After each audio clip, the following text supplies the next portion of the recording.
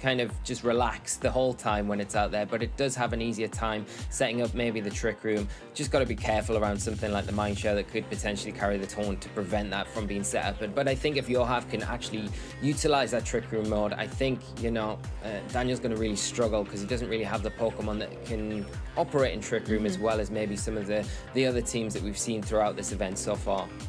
Well, we've done a little bit of analysis there, so let's get this tournament started. Very excited to see the leads here, and for Yoav, I can see a Grimmsnarl and a Porygon 2, and on the opposing side of the field for Daniel, it is that Minshao paired up with Thundurus. Yeah, coming out in game one here to support Daniel's side of the field, you know, and providing fake out support, going to disrupt the Grimmsnarl from being able to potentially get screens up, which is going to prolong the defensive capabilities of Yoav's team. Porygon 2 is a little bit threatened here because potentially if Thundurus does go for the max here, you know, it's got max knuckle and that'll boost its attack and Mindshao's attack, and Mindshao can then go for a potential close combat into that slot. And you know, if Yoav takes a lot of damage onto that Porygon 2 early on in this game, it's not going to be good if he wants to go down a trick room route later. So maybe he wants to think about how he wants to approach this. If he's comfortable with potentially being able to get a reflect up now, that'll definitely help out. And Daniel does have to worry a little bit about a potential ice beam from that Porygon 2 that could come out onto the Thundurus and do big damage. Yeah, well, Porygon 2 just going to leave the field. Certainly was a threat for Daniel. Trick Room is not the strategy that Daniel wants with a generally speedy-looking team, but Charizard is going to join into the fray. Daniel going to go straight away for that Dynamax, however, and I believe it's Dynamaxing up that Thundurus, and this is where you get lots of different options. Like you said, Lee, you could go for that Max Knuckle and boost up both the attack stats on these Pokemon. That would also help out the Minshao if wants to go for something like a close combat, but can also go for something like a Max Airstream here and boost up the speed. So it's going to be interesting to see which play Daniel wants to go down for here. Of course, oh, the fake out was the option there, coming out into that Charizard with a critical hit as well. Does a really decent chunk of damage, and it is indeed going to be the Max Knuckle coming out, going to target down into what was the Porygon 2. Charizard's going to be able to take that much better, but critically for Daniel, even if it doesn't do a lot of damage, those max moves will still give you the boost if they're able to connect. So the Minshao now looking to be much stronger with that attack stat boosted. Grimmsnarl, however, is going to target down into it with that Spirit Break, takes it right down to its Focus Sash. So unless Yoav has a way to be able to try and remove the Minshao from play in that next turn, then it's going to be able to hang around and apply a lot of offensive pressure. Yeah, definitely. You know, the attack boost there is so big for Daniel, going on the offensive straight away, putting itself, you know, the Thundurus and the Minshao onto +1 attack. They're going to be able to do a lot of damage this next turn, even if there are resisted moves coming out. You know, the Minshao is close combat resisted by both the Charizard and the Grimmsnarl, respectively, where they type in. But the Charizard not in a great position here. You may want to see Yoav retreat the Charizard or protect it here, because a Max Lightning coming out here from the Thundurus or an Airstream isn't going to be enough to take it down even behind a Reflect. Yeah, wise here from Yoav to be able to set up that Reflect, but Charizard not going to be able to take that powerful Max Airstream that was, of course, +1 boosted. Also, now Daniel's able to get another boost on his side of the field in that speed. So Minshao and the Thundurus also going to be at +1 speed here, so the offensive pressure is going to be speedy as well as powerful. Minshao, however, going to go for that close combat. Like you said, not going to be dealing super effective damage by any means into that Grimmsnarl, but thanks to the boost, still does a huge chunk of damage despite the Reflect. Yeah, that's a massive amount of damage into the Grimmsnarl. You can see the impact that attack boost has already had onto Daniel's side of the field. And like you say, you know, we've said he's approaching this very offensively and taking down the Charizard, getting the Grimmsnarl down to a low point now where it's going to be in knockout range from the Thundurus or another Mindshao close combat this next turn. The problem is as well that it is going to be obviously slower than both the Pokemon on Daniel's side of the field.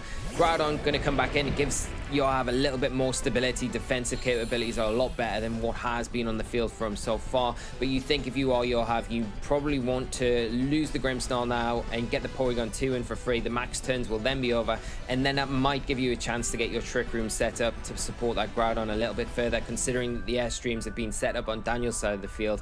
But Groudon, it probably needs to max or protect here to get around any big damage coming out from Daniel's side of the field, because it's going to be the one Pokemon that Yoav has to rely on going into these next few turns. Yes, and of course the Thunderous as well moving before the Minshao could possibly go for another Max Knuckle and boost up the close combat even more of that Minshao, so it could be a formidable threat still. And I think you called this really well here, Lee. The Groudon has to be the offensive powerhouse now. It needs to be able to get that HP up, use its defensive capabilities as well to kind of withstand the onslaught that Daniel is throwing across the field at the moment. So a wise choice to Dynamax it here. Grimmsnarl going to go for the light screen, however, just wanting to set up more protective measures for that side of the field as the Max Knuckle comes out once again from the Thunderous here. So going to be boosting up that attack stat. Doesn't really do a lot to that Groudon though. You can really see the defensive capabilities of Groudon, particularly behind that Reflect, really helping out here, doing very, very small amounts of damage. But the Minshao does go for that close combat, and again, Groudon able to take that really, really well. So great here from Yoav to be able to boost it up, leaving Groudon free to go for a very powerful Max Rockfall. And this is something that the Thunderous definitely doesn't want to take. It doesn't have any defenses set up at the moment. The Sand is going to come onto the field as well and chip away at these Pokemon, removing the Minshao from the field at the end of this turn. Yeah, it's a really nice play from Yoav here, you know, not targeting the Mineshao and making sure that you're getting some use out of Grimmsnarl as well if that was targeted by the close combat this turn, and allowing the Sand kind of residual damage here to remove the Mineshao because it's down on its sash. So a really nice play here from Yoav to kind of pull himself back into this game slightly. The Thunderous obviously on +2 attack is still going to be threatening, but we've just seen how much damage it was doing behind the Reflect into the Dynamax Groudon. It's going to be one of the best Pokemon to kind of sit in front of Thunderous. So you'll have in a decent enough position now kind of playing out these max turns from Daniel's side of the field, but you've got to worry about potentially the Shadow Rider Calyrex that would be in the back. Potentially if you knock out the Thunderous, if you are Yoav, you're allowing the Calyrex to come in next to that Indeedee, and that can cause you all sorts of issues, even with the light screen up. You know, Grimmsnarl is on such low health, it'll probably go down to an Astro Barrage, especially a Helping Hand boosted one, and Groudon certainly isn't going to be that sort of Pokemon that wants to be able to take that attack either. I mean, that's the thing, Groudon's very difficult at the moment as well. You can't deal a huge amount of damage to it, so I think if you're Daniel, this is where you need to be able to kind of avoid it on these max turns, whether you're going for something like a fly with your Thunderous or redirecting those single target attacks with the Indeedee, but instead just going on the defensive from both perspectives. You know, the Thunderous jumping up into the air, going to be able to avoid any attacks this turn, and the Protect there on the Indeedee that is unfortunately still going to have to take this max Quake. So even through Protect, it does a little bit of chip damage there, but I think the critical thing is that special defense boost going up on Yoav's side of the field. That is just going to make the Indeedee a little bit harder to deal damage out, but I think critically that Calyrex in the back as well is not going to appreciate these defenses being set up to get in its way. No, that's the thing, and you know that Yoav's probably got that in the back of his mind. He's got the light screen up to help with the Calyrex in the back, and then these additional special defense boosts are just going to make Groudon even tougher to take down and handle those big, you know, expanding forces, Astro Barrages that would potentially be coming out this next turn, the next few turns, just a lot easier. The Grimmsnarl in a tricky spot now where it probably will go down to a fly, and the Indeedee, you know, in a place where it can go for a redirection with Follow Me, but just seeing the help in hand to support the Thunderous this turn. Yeah, just being a helpful little Pokemon here, going to boost up that fly into the Groudon. Not going to be dealing too much damage, particularly as Groudon's able to utilize its Citrus Berry and regain a little bit of HP here. Also means that Grimmsnarl's able to survive any damage in this particular turn and is still free to go. Max Quake going to come out once again from that Groudon. It's not enough to pick up a KO against the Indeedee, but I was about to say the residual damage would have an effect, but it is wearing those safety goggles, so we'll also be able to avoid being KO'd on this turn, unless Grimmsnarl has something to say about it. The Spirit Break, however, is going to target down into that opposing Thunderous and pick up the KO instead.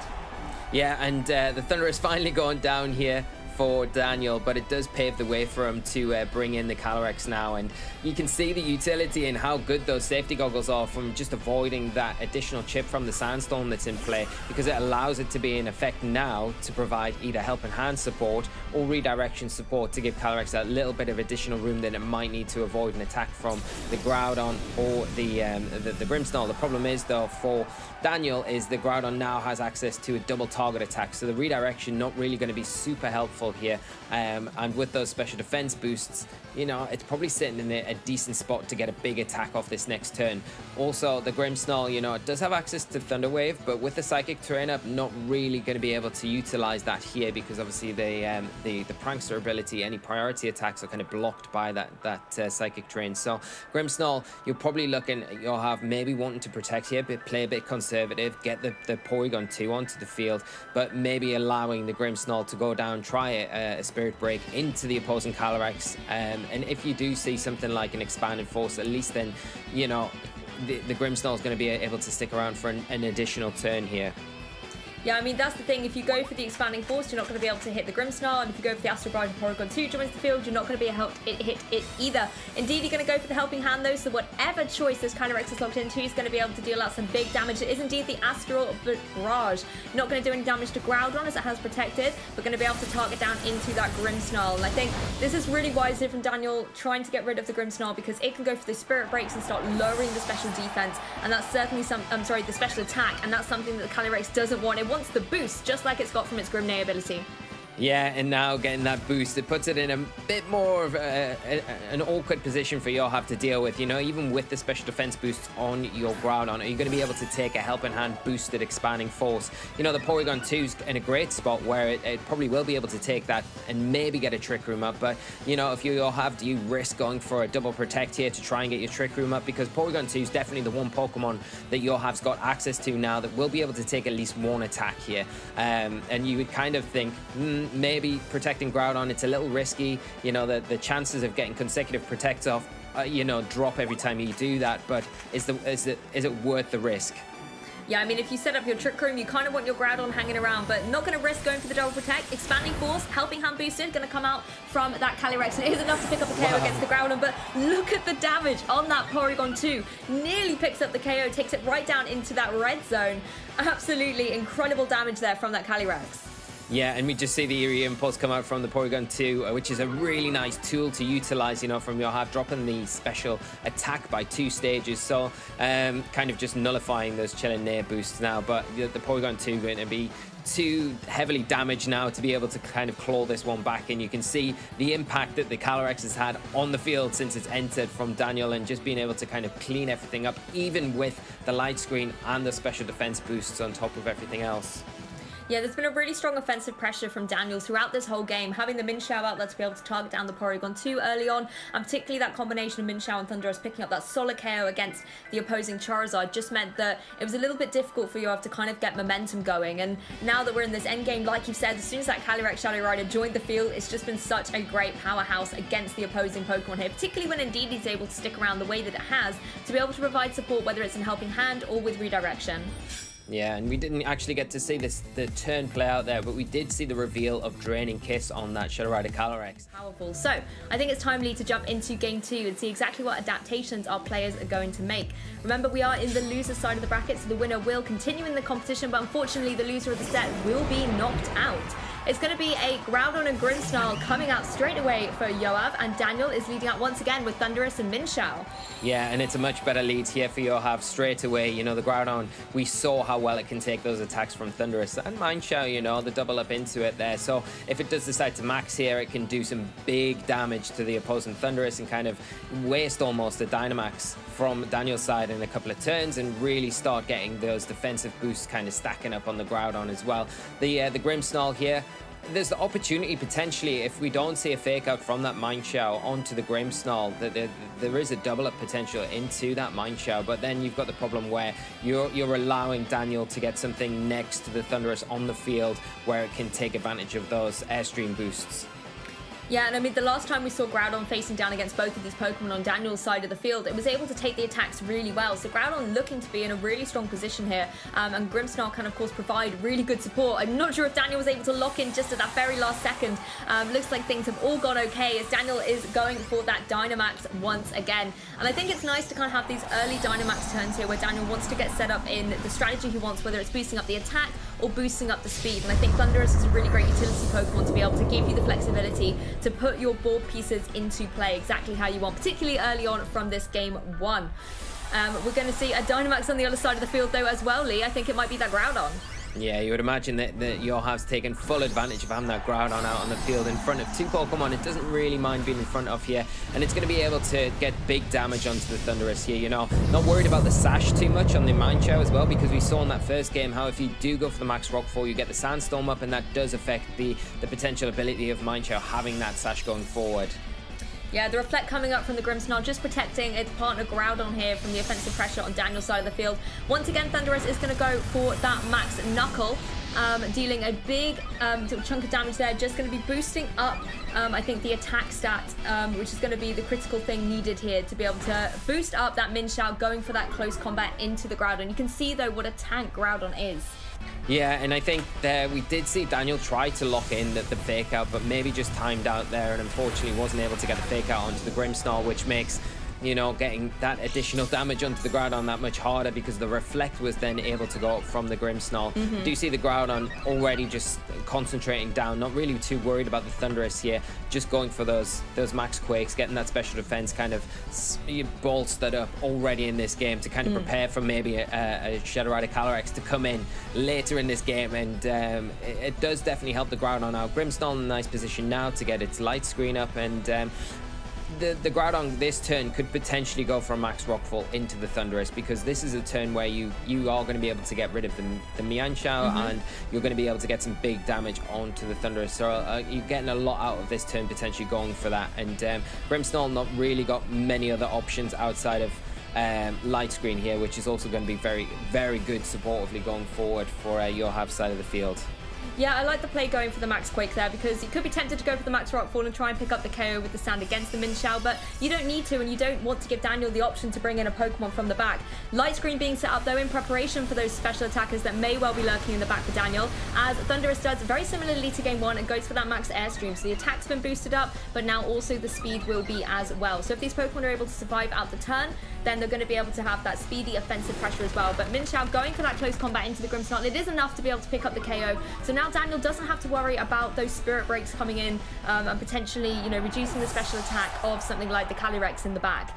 Groudon still to move and is indeed going to go for that Max Rockfall. This is definitely the time to go for it. You can apply a lot of pressure to that Thundurus and pick up the KO on the Min Xiao in the process. And you can see it does a huge chunk of damage.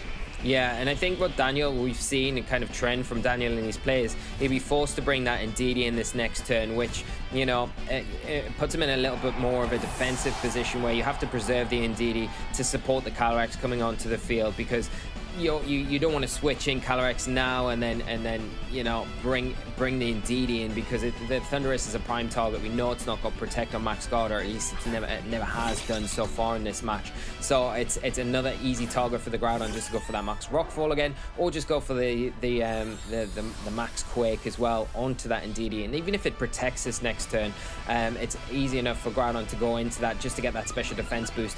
And now the switch into Porygon 2 for Yoav is incredible here, because he's got the option to go for the Trick Room, and there's not really anything on Daniel's side of the field that's going to be able to stop that. The Thundurus has got the attack boost, of course, and it is going to be able to do a significant amount of damage, but not enough with the Reflect support that the Grimmsnarl's already set up for Yoav's side of the field. That's the thing, the Porygon 2 coming in here is excellent for Yoav. Indeedee and the Thundurus, but thanks to the screen support, aren't going to be able to pick up a KO against it. So if you're Daniel, it now comes down to whether you want to just try and get some damage on that Porygon 2 anyway, or try and pick up a KO against the Groudon so that it can't be utilised in Trick Room.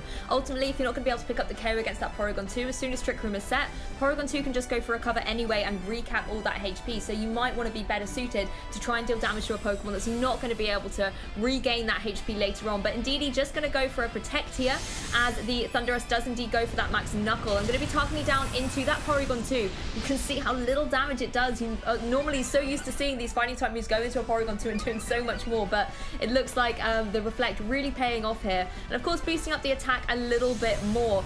Groudon not opting to go for the Rockfall though, so Thundurus able to survive out this turn, and then Indeedee going to be taking that little bit of damage from behind its Protect. But I think the one thing that Yoav's done really nicely here is set up this Groudon so that when the special attackers come in from the back, it's going to have a lot of defenses here in play. Yeah, definitely. And now the Trick Room is in effect in this Groudon and Porygon 2, and one of their more favorable environments, especially against two Pokemon that, you know, the Indeedee doesn't mind the Trick Room too much, but it's not really the offensive kind of threat that you would want out on the field, like the Calyrex on Daniel's side of the field. And the Thundurus is kind of just a sitting duck now. It'll either go down to an Ice Beam or a Rock Slide. And the problem is here for the Indeedee, it is going to take a lot of damage this turn, whatever happens. If a Rock Slide comes out, it's still going to take a good amount of damage. And you know that will be enough to get the Thundurus, and then you can maybe see a double up from the Porygon 2, either Ice Beam or maybe go for a bit more disruption with an Eerie Impulse, just to really reduce the expanding force damage from that Pokemon on Daniel's side of the field.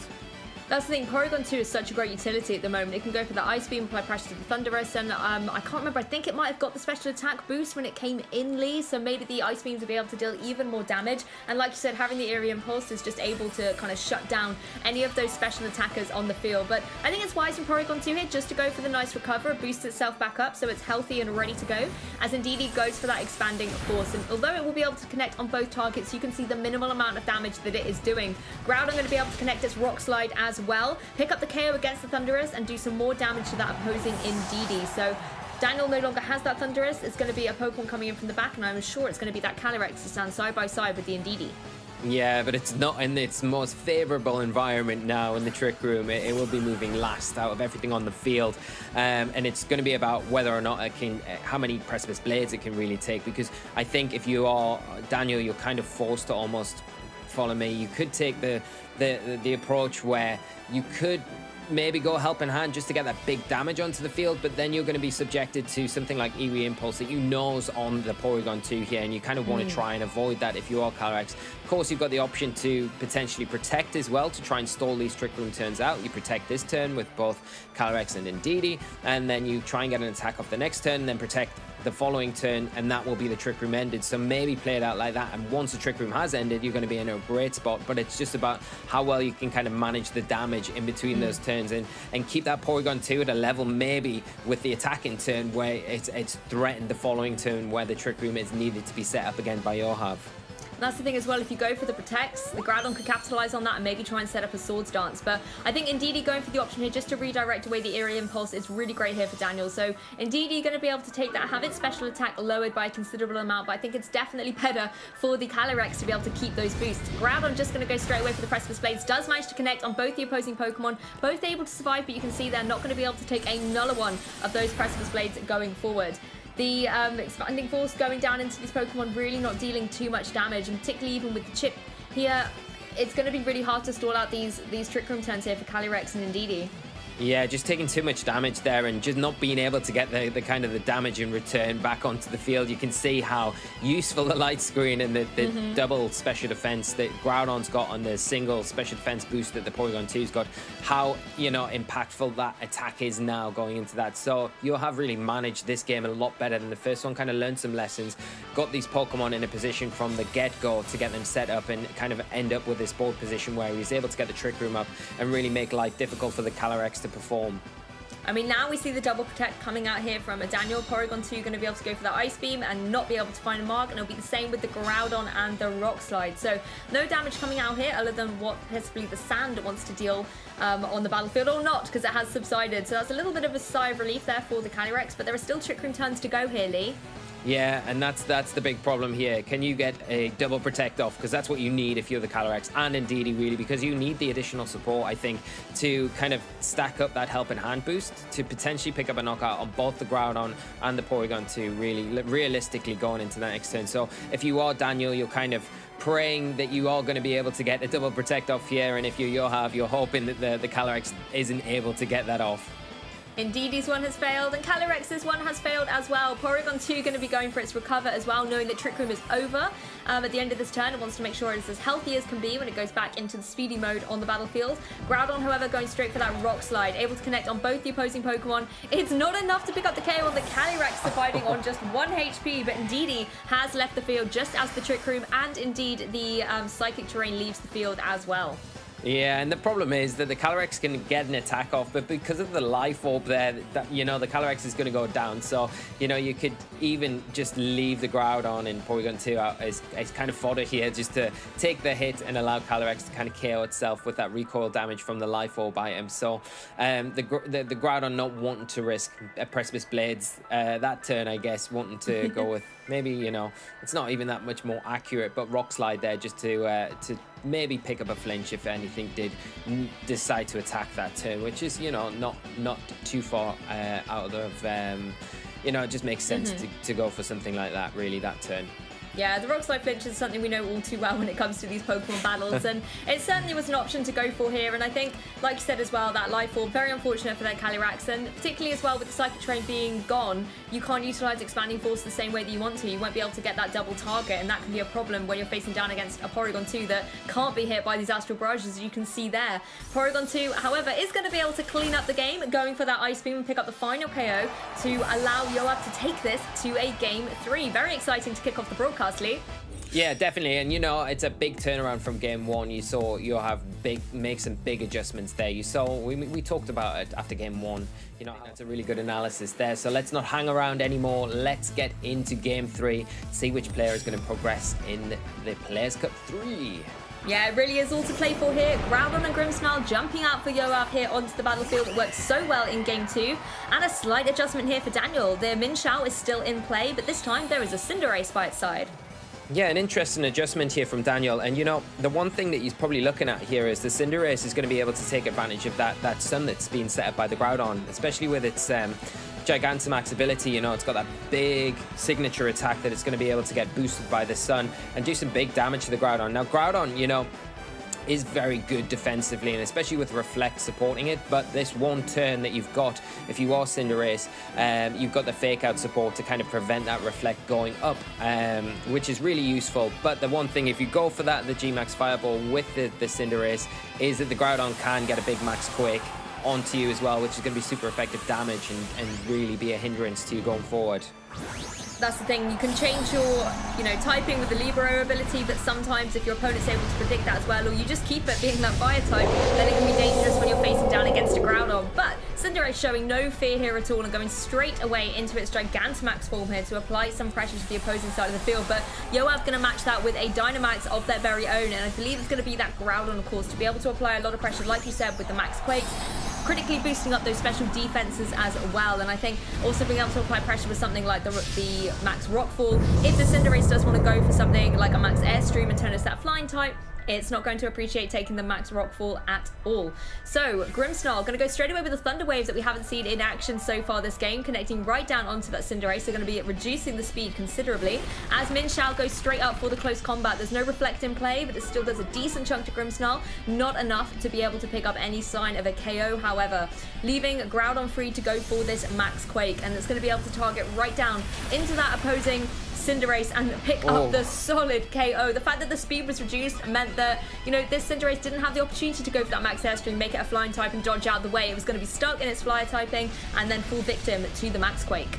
Yeah, Daniel not opting to go for the Fake Out there, potentially thinking maybe a switch would come out from Yoav, thinking that Fake Out, maybe Airstream going into that slot, but being very bold and sticking in with the Grimmsnarl, going for that Thunder Wave, and it really pays off here. You see that Daniel's got no utility out of his Dynamax Pokemon, and the Groudon sitting in a great position here, already getting that special defensive boost, and the Grimmsnarl going to be able to go for potentially a Light Screen this next turn. You don't need to worry too much about the Mindshout if you are Yoav, you know, because the Groudon's defenses are so big anyway. You don't really worry about the physical attacks from that end, and you know you're going to be quite able to take care of that later on with potentially other things in the back. Yeah, all things considered, Daniel going really far behind him this first turn and got a lot to do to kind of claw this one back. That's the thing, it's never easy when you lose your Dynamax, particularly so early on, and the Gigantamax Cinderace didn't even able to get a single max move off in that situation, so there was no benefits here from Daniel. We saw in games 1 and 2 how critical they were to be able to get the speed and the attack boost up as well. Yeah, and that's the thing, you know, if you got some utility out of Cinderace here, it would have been brilliant. You could have went for the Grimmsnarl here, potentially removed it from the field, removed that kind of support network that Yoav's been relying on so heavily, and that would have been a great play. But you know, it's never really great Pokemon to sit in front of Groudon with, because if you do get caught like that, and obviously the Thunder Wave, which he's aware of with the open team sheets, really does punish you, and that Max Quake just far too much from the Groudon. Doesn't need to worry then about going for the Max Quake, because you know you're always going to be faster and the Libera ability not going to be able to kick in. Yeah, Minshao just going to be able to finish up against that Grimmsnarl with the close combat. But before it was KO'd, Grimmsnarl was able to get that light screen up. And again, that's critical. You've dealt with kind of the physical attackers on Daniel's side of the field here. Now you need to get prepared for those special attackers that will be waiting in the back. And Groudon going for this Max Quake down into the Minshao. Going to be taking it down to its Focus Sash. Of course, no residual damage here on the field. But I think being able to set up those Max Quakes and preparing itself is the best situation here. Groudon's not going to be scared of the Minshao. We've seen how little damage it can deal. And indeed, it's trying its best in the psychic terrain, but it's just not going to be enough when you're dealing with such a titan such as Groudon. No, and the thing here for Yoav is this Groudon's still sitting very healthy at this point, you know. Not really worried too much about anything that's coming out from Daniel's side of the field at the minute. The Mindshout it can do a bit of damage, obviously, to the Porygon 2, but is it going to be enough? Even with a helping hand, is close combat going to be enough to pick up the knockout onto it with that reflect support that's there? Sorry, there's no reflect support there, so potentially you could do, but I think, you know, the one thing that you could do if you're Groudon, maybe set up a max Rockfall this turn, and just allow that kind of chip to take down the Yanshao and do some damage to the Indeedee in the same turn, and try and get a Trick Room up with Porygon 2.